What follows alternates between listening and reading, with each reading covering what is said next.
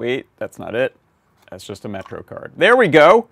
It is the Metro M4 Express. One of my favorite development boards. What we're talking about here is a really fast chip, lots of memory. So it's based on that Cortex M4, the ATSAM D51 chip. And it has a lot of great peripherals on it. Cases where I really love to reach for the M4. I'm at the start of a project.